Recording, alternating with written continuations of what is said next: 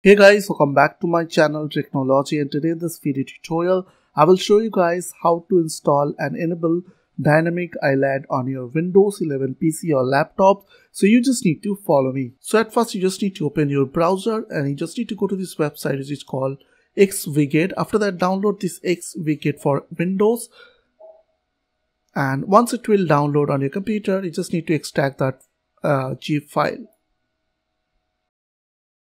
After that, you just need to install this application on your computer. So click on next.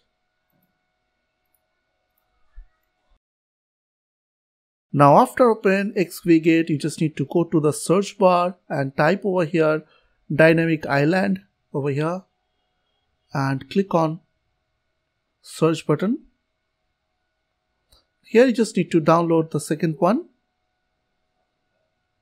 After that, scroll down and here you will get a download option, download for free.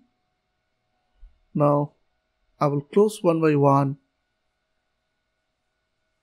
Date or time. So I hope this quick tutorial will really help for you, and please don't forget to click on the subscribe button, like button and share button, and if you have any queries or question then comments down below. I will see you guys on the next video. Till then, bye bye, take care.